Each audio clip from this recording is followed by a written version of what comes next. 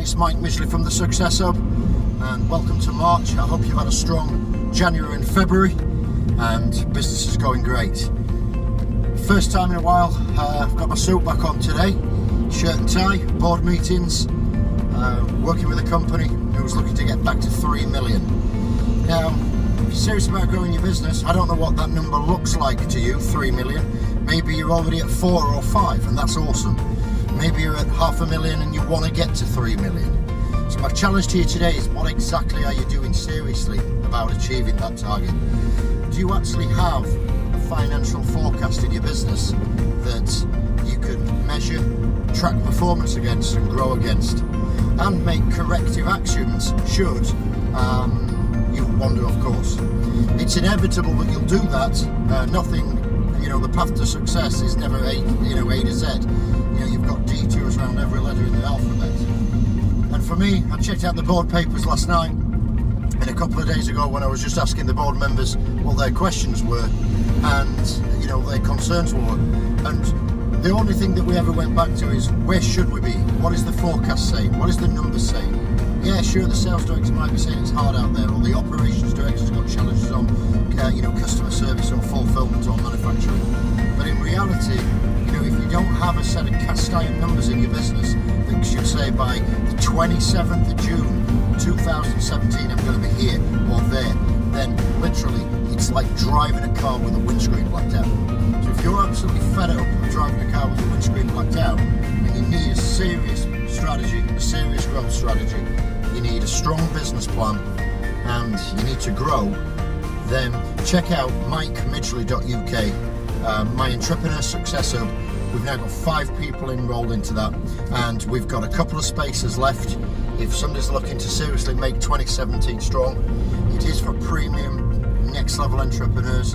It's the ultimate business coaching and business management program. Now, I want to leave you with a couple of other sort of tips and guidance today. If you are struggling to get started, even start with your accountant. Get him to run some forecasts based off your predictions. If you've got somebody internally at your office who does that, even better. But finance is the #1 discipline of running a business, and here's why. Without finance, operations and systems cannot be purchased or implemented. Without systems, you cannot put people into your business to run them. And for those who still think that people run businesses, I'm sorry, they don't. It may be a personable business, but systems run businesses and people run systems. Thirdly, how can you market without finance? You've got no capital to go to market. How can you employ a sales team or have an online sales team presence, an online e-commerce presence, if you've no finance? And corporate governance that sits at the end, well, it doesn't matter whether you run your business right or wrong if you're going to be out of business. So the reality is 5 fundamental steps of business. Put a challenge on it today, and here's what I want to ask you to do. Get a piece of paper, mark yourself and your own personal knowledge and your team's knowledge if you've got one. Out of 10, what is my finance knowledge? Reading profit and loss accounts, understanding capital, understanding balance sheets, forecasting. Mark yourself out of 10 on that. Secondly, operations and systems. If you do a floor walk in your business or visually mind map the process, what your business is, maybe you work from home or whatever it would be, have you got a system in place for finance? Have you got a system in place, for customer service?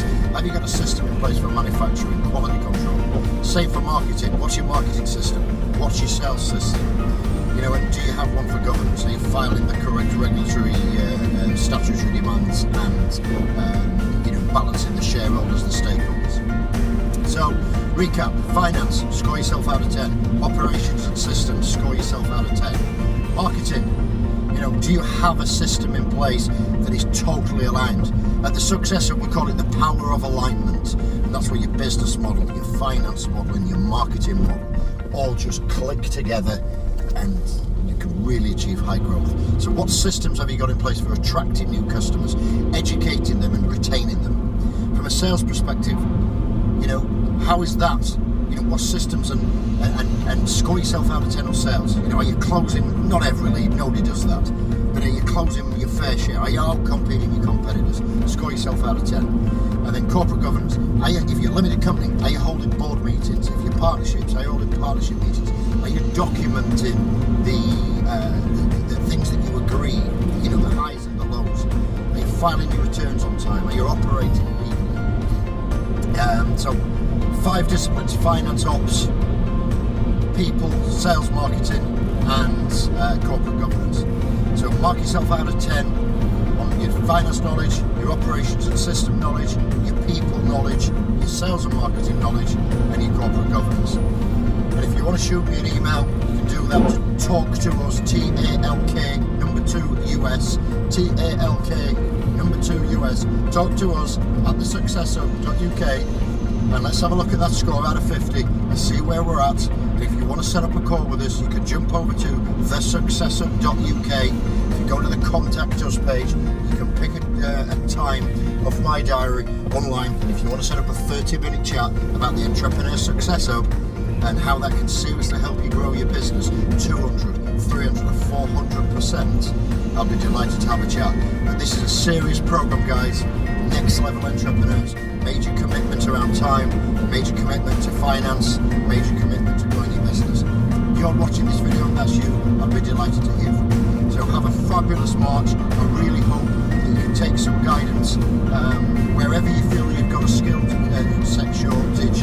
You know, tap into that personal development. You know, stop listening to people who are saying do this personal development and do that personal development when they've got absolutely no idea where you are in your business cycle.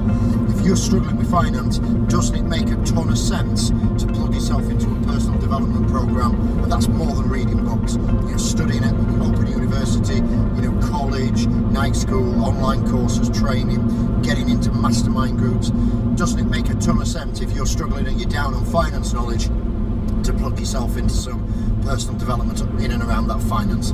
Again, if you're struggling in marketing or sales or governance, plug yourself into a knowledge stream or a knowledge curve that's going to help you with that. So it's Mike Midgley, I'm signing off. Have a fab March, go rock it, do some hustle, and I'll hope to hear from you real soon with some of your double-digit growth successes.